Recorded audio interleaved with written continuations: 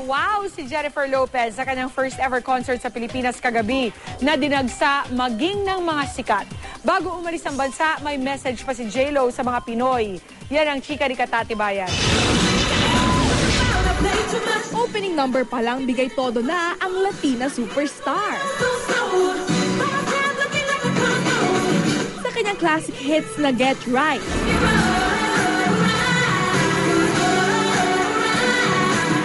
at Love Don't Cost a Thing. Sinabayan pa siya ng full dance production at indoor fireworks. Bukod sa all-out performance ni J.Lo, inabangan din ng mga fashionista ang magagampo niyang outfit. Very regal si J.Lo sa kanyang white gown na may full trail at katernong Russian fur hat. At nang i-reveal ang skin-tight suit na tadtad ng Swarovski crystal patterns,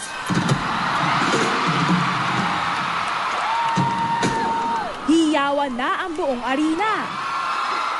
Maging ilang celebrities, hindi pinalampas ang first concert sa Pilipinas ni J.Lo, katulad ng It Girls na sila Isabel Daza, Ann Curtis at Georgina Wilson kasama ang boyfriend na si Borgie Manotoc, Richard Gomez at anak na si Juliana, Joey De Leon at asawang si Eileen, at Coffee Prince stars Chris Bernal at Benjamin Alves. Excited kasi fan talaga ako ng mga kanta niya. If You Had My Love, siguro yung first single niya, or first single niya when she was young.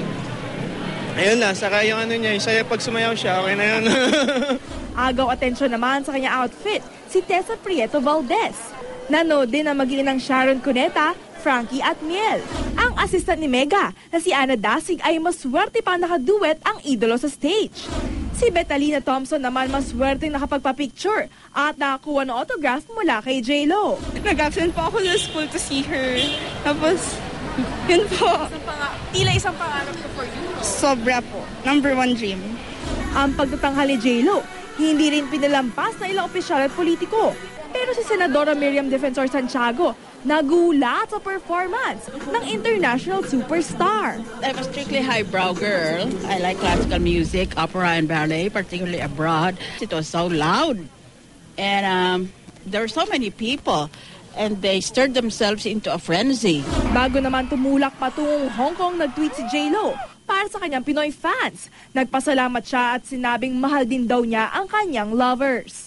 Katatibayan updated sa showbiz happenings.